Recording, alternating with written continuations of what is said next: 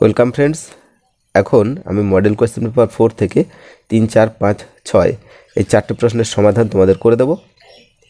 তো দেখো, আমাদের 3 প্রশ্নটা আছে 0.54 পৌনঃপুনিক আছে এখানে দুটো সংখ্যার উপরে। এই সংখ্যাকে p/q আকারে প্রকাশ করো। দেখো, আমাদের এখানে সংখ্যাটা আছে 0.54 আর পৌনঃপুনিক আছে দুটোরই মাথায়। এই ধরনের সংখ্যা যদি থাকে, এখান থেকে আমরা সামান্য ভগ্নাংশে প্রকাশ করতে গেলে যা করতে হবে আমাদের, সেটা হলো যদি পৌনঃপুনিক না থাকতো তখন আমরা কি বসাতাম, শুধু যদি থাকতো 0.54 সেক্ষেত্রে আমরা বসাতাম 54/100, দশমিকের পর দুটো সংখ্যা আছে তাই 100। আর এবার দেখো, আমাদের পৌনঃপুনিকটা শুরু হয়েছে দশমিকের ঠিক পরে যে সংখ্যা আছে সেখান থেকেই পৌনঃপুনিক শুরু হয়েছে, তাই আমরা এখান থেকে শুধু 1 বিয়োগ করব। তাহলে আমরা যেটা পাচ্ছি এখন, এটা হলো 54/99। এখন দেখো, এখানে কাটাকুটি করে আমরা পাচ্ছি 6 9 54, 9 11 99, 9 দিয়ে কেটেছি, তাহলে হলো কত, 6/11। তো এটাই কিন্তু হলো আমাদের উত্তর। এবার আমাদের 4 প্রশ্ন দেখো কি আছে। এখানে বলা হচ্ছে লেখচিত্রের সাহায্যে y = 5 আর 2x + 3y = 1 এই সমীকরণ দুটো সমাধান করো। সমাধান করতে বলা হয়েছে। সমীকরণ দুটো কি কি আছে, y = 5 আর আরেকটা সমীকরণ আছে 2x + 3y = 1। এখন এই যে y = 5 আছে, এই সমীকরণটার জন্য আমাদের আর কিছু করার দরকার নেই। এটা x অক্ষের সমান্তরাল একটা সরলরেখা পাবো আমরা। এই যে সমীকরণটা আছে, শুধু এইখান থেকে আমাদের একটু সমাধান করে নিতে হবে। এখানে আমরা করলাম 2x = 1 - 3y বা x = 1 - 3y/2। তাহলে এখান থেকে আমরা যে বিন্দুগুলো পাবো, দেখো কি কি বিন্দু আমরা পাচ্ছি। ছকটা করে নিই প্রথমে, x আর y এর। এটা x, এখানে y, তিনটে মান আমরা এখানে বসাবো। আমি প্রথমে y এর মান 1 ধরলাম। 1 ধরলে কত পাচ্ছি, 3 × 3। তো 1 থেকে 3 বিয়োগ করলে হলো -2, আর -2কে 2 দিয়ে ভাগ করলে -1, এটা হয়ে গেল। এইবার আরেকটা মান ধরছি 3 ধরলে এটা হলো 3 3 9 হলো। তো 1 থেকে 9 বিয়োগ করলে -8, -8কে 2 দিয়ে ভাগ করলে -4। একটা -1 ধরি, কি হয় দেখি। -1 যদি ধরি তাহলে হচ্ছে -3 × -1, তার মানে হলো +3। এই 3 এর সঙ্গে 1 যোগ করলে 4 হলো, আর 4কে 2 দিয়ে ডিভাইড করলে পাচ্ছি 2। তাহলে কিন্তু আমরা বিন্দু পেয়ে গেলাম। আমরা এই y = 5 এই সরলরেখা যেটা পাবো তার নাম আমরা দেব AB। এখানে লিখে নিলাম, এই সরলরেখাটার নাম দেব AB, আর CD দেব এই সরলরেখাটার নাম। এখন দেখব যে এই সরলরেখা দুটো কোথায় ছেদ করেছে, সেই ছেদবিন্দুর স্থানাঙ্ক সবার আগে বের করব। তার জন্য আমাদের এখন কি করতে হবে, ছক কাগজে দুটো অক্ষ আঁকতে হবে, একটা x অক্ষ, একটা y অক্ষ। দেখো, আমরা এখানে দুটো অক্ষ নিয়ে নিয়েছি। এটা হলো আমাদের x অক্ষ, ডান দিকে x আর বাঁ দিকে দেবো আমরা x ড্যাশ, উপরে দেব y আর নিচে নাম দেব y ড্যাশ। তো এই আমাদের অক্ষ নেওয়া হয়ে গেল, দুটো অক্ষ, x অক্ষ আর y অক্ষ। আর যে ছেদ বিন্দু দুটো অক্ষের, সেটা হলো মূল বিন্দু, এর নাম দিলাম আমরা O। এবার দেখো, আমাদের সমীকরণটা ছিল যে y = 5, y = 5, তাই আমরা প্রথমে y এর দিকে 5 ঘর যাব। 1 2 3 4 5, এই হলো 5 ঘর।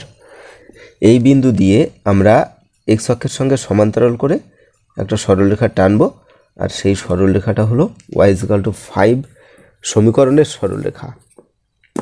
এটা হলো y = 5 সমীকরণের এই সরলরেখা পেলাম আমরা, যার নাম আমরা দেব বলেছিলাম AB। তো এখানে AB নাম দিয়ে দিলাম। এরপরে যে বিন্দুগুলো আমাদের আছে, দেখো, -1 1, -4 3 2 -1। তাহলে -1, তারপর আছে 1, -1 বাঁদিকে আসতে হবে, তারপর 1 মানে উপরে এক ঘর, এই বিন্দুটা হলো -1 1, এরপর আছে -4 3, তো বাঁদিকে যাব আমরা 4 ঘর আর উপরে যাব 3 ঘর, এটা হলো -4 3। এখানে আমরা বিন্দুগুলো লিখে দিই, এটা হলো -4 3, এখানে ছিল -1 1, আর একটা যেটা আছে 2 -1, তার মানে ডান দিকে 2 ঘর যাব আর নিচে আসব 1 ঘর, এই বিন্দুটা হলো 2 -1। এই যে তিনটে বিন্দু আমরা পেলাম, এই বিন্দু তিনটে আমরা এখন যুক্ত করব। দেখো আমরা যুক্ত করে দিলাম তিনটে বিন্দু, নাম দিয়ে দিলাম সিডি। তাহলে এই যে দুটো সরলরেখা এবি আর সিডি পরস্পরকে এই বিন্দুটাতে ছেদ করেছে, আমি এখানে নাম দিয়ে দিলাম পি। এখন এই পি বিন্দু এর স্থানাঙ্ক কি হবে এইটা আমাদের বের করতে হবে এখান থেকে ঘরগুলো গুনে। দেখো প্রথমে বাঁ দিকে আসতে হচ্ছে, তো ক ঘর আসতে হচ্ছে 1 2 3 4 5 6 7, বাঁ দিকে 7 ঘর আসতে হয়েছে, আর উপরে যেতে হচ্ছে 1 2 3 4 5, তাহলে বাঁ দিকে 7 ঘর উপরে 5 ঘর, তাই বিন্দুটার স্থানাঙ্ক হলো -7 5। এই বিন্দুটার স্থানাঙ্ক আমরা পেয়ে গেলাম। এখন আমরা এই কথাটা লিখব, সমীকরণ দুটি থেকে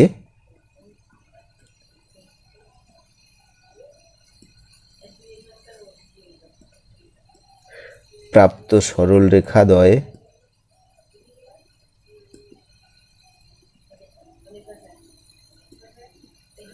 সরলরেখা দুটো কি কি, এবি এবং সিডি পরস্পরকে পি বিন্দুতে ছেদ করেছে।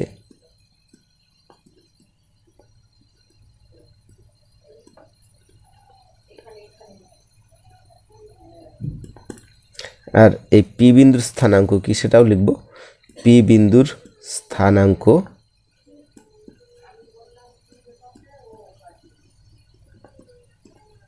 -7 5।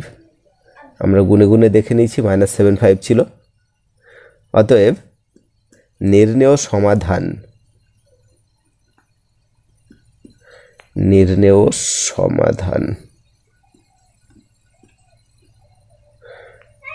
হলো x = -7 আর y = 5। এই কিন্তু হয়ে গেল আমাদের নির্ণেয় সমাধান। তার মানেটা হলো যে ছেদবিন্দুর স্থানাঙ্ক যেটা পেলাম সেই স্থানাঙ্কের যে প্রথম সংখ্যা ভুজ হলো যেটা, এই ভুজটাই হলো x এর মান, আর কোটি মানে পরে যেটা থাকে সেটা হলো y এর মান। তাই হয়ে গেল আমাদের সমাধান। এবার দেখো আমাদের পরের প্রশ্নটা তো বলা হয়েছে যে পরিবর্ত পদ্ধতিতে সমাধান করো। দুটো সমীকরণ দেওয়া আছে এখানে। এখানে প্রথম সমীকরণটা আছে আমাদের x/3 = y/4, এইটা হলো 1 নম্বর সমীকরণ। আর পরে যে সমীকরণটা আছে সেটা হলো 7x - 5y = 2। তো লিখে নিই 7x - 5y = 2, এইটা হলো 2 নম্বর সমীকরণ। এখন পরিবর্ত পদ্ধতিতে আমাদের সমাধান করতে বলা হয়েছে, তো লিখব যে 1 নম্বর সমীকরণ থেকে পাই,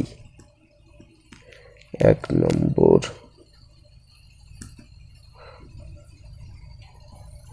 সমীকরণ থেকে পাই কি পাচ্ছি, x/3 = y/4। তো এখান থেকে আমরা পাচ্ছি যে x = 3y/4। এই 3 ছিল নিচে, উপরে গুণ হয়ে গেল।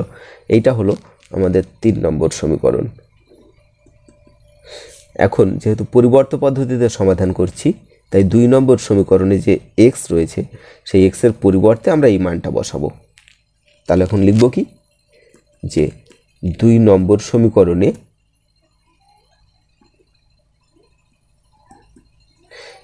x এর পরিবর্তে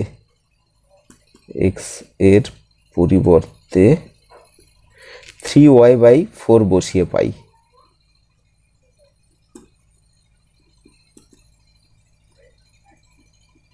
তাহলে প্রথম সমীকরণ থেকে x এর যে মানটা পেলাম, দ্বিতীয় সমীকরণে এক্সের জায়গায় ওই মানটাই বসাবো। তাহলে দ্বিতীয় সমীকরণটা আমাদের ছিল 7x - 5y। তো আমরা এখন লিখব 7x, লিখব না, এক্সের পরিবর্তে লিখব 3y/4।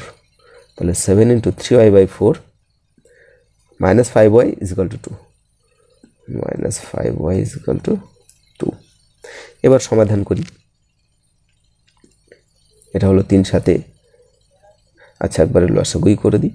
এখানে 4 হলো লসাগু, তো এটা হলো 3 সাথে 21y, আর 5-এর নিচে যেহেতু কিছু নেই, মানে 1 আছে, তো এখানে 5 4 এটা হয়ে যাবে 20y।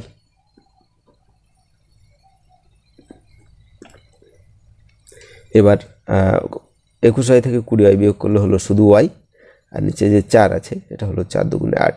তাহলে y এর মান আমরা পেয়ে গেলাম। এইবার এই যে আমাদের যে 3 নম্বর সমীকরণ পেয়েছি, এখানে আমরা y এর মান বসিয়ে দিলে x এর মান পেয়ে যাব। এখন লিখব যে 3 নম্বর সমীকরণে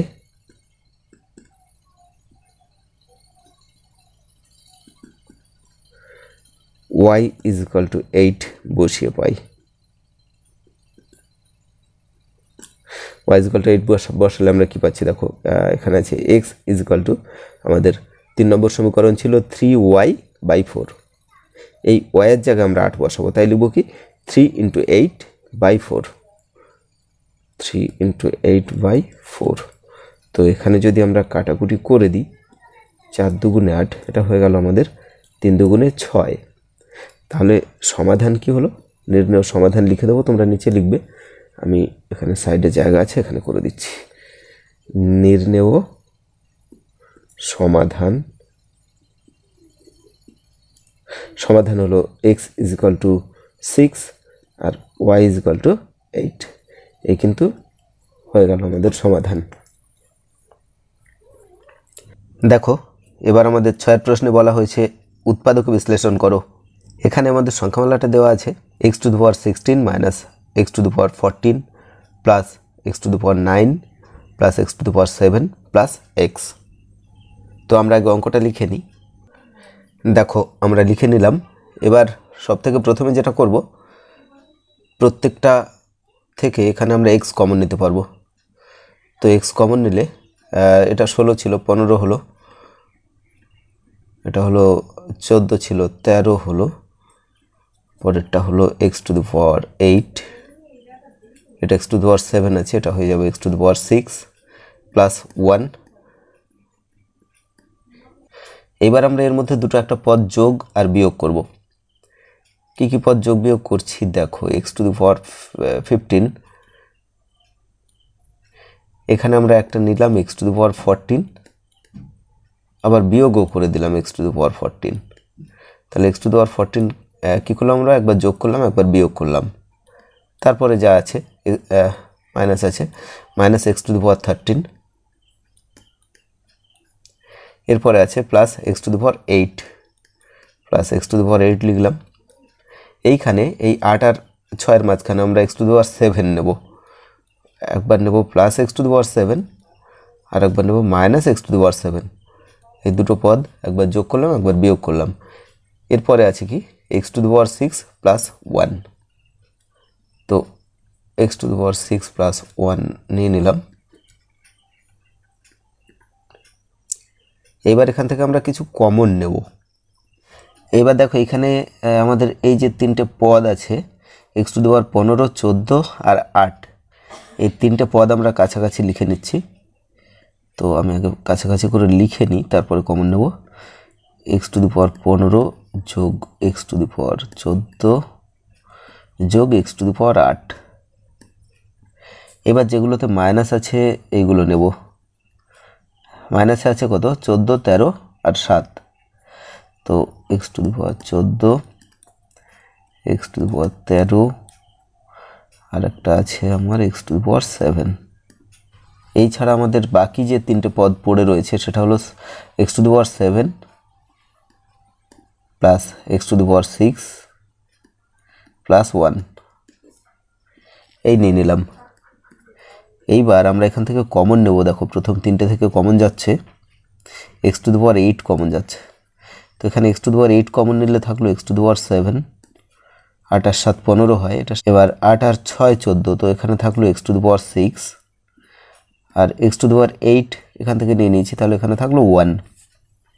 এরপরে যে পদগুলো রয়েছে এখান থেকে এই তিনটে থেকে কমন যাচ্ছে x⁴, মাইনাস x⁴ যদি আমি কমন নিই তো এখানে আছে তো 14, 7 নিয়ে নিয়েছি, আরও 7 থাকবে, মাইনাস কমন নিয়েছি বলে এটা এখন প্লাস হয়ে গেল।